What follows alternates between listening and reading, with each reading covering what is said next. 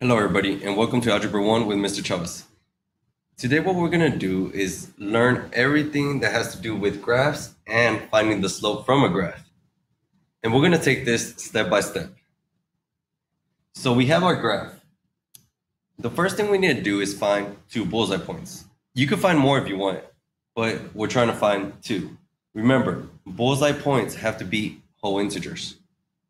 So what that means, it either has to be 1, 1, 1, 3, 1, 4. I do not want no decimals. So let's go ahead and get started. So the first bullseye point I see is right here.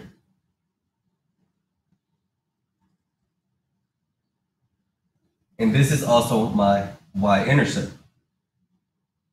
So I'm going to keep going up. The next one I see is right here. And then if you want, you could keep going up. And it's right here. So all of those are bullseye points. Now that we have our 3 points, let's go ahead and try to label them.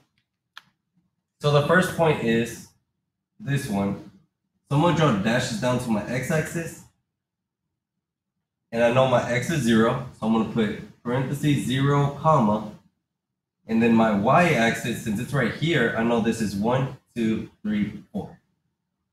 So 0, comma 4.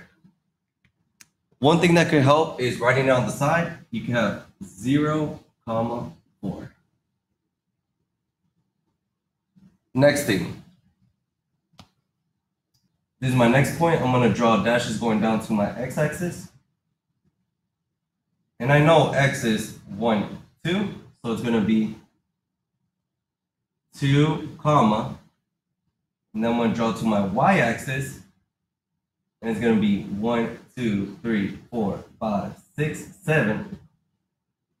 So my point is 2, comma 7. And I'm going to write it on the side over here. Now let's go ahead and find the last one. So we have this point. I'm going to draw my lines going down.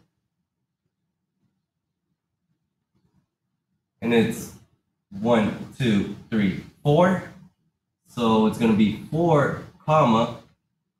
Draw my dotted lines going to the y-axis and go down to the origin. And then we have 1, 2, 3, 4, 5, 6, 7, 8, 9, 10. So the last point is going to be 4, comma 10.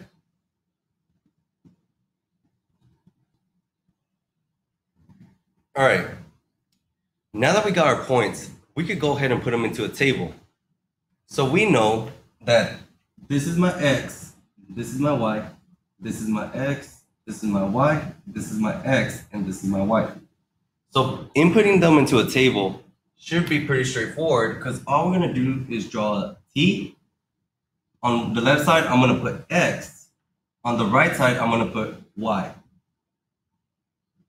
And all we're going to do is copy our coordinate pairs into the table. So the first one is x is 0, y is 4. X is 2, y is 7. X is 4, y is 10. And that is how you input coordinate pairs into a table. If you have any questions, please let us know.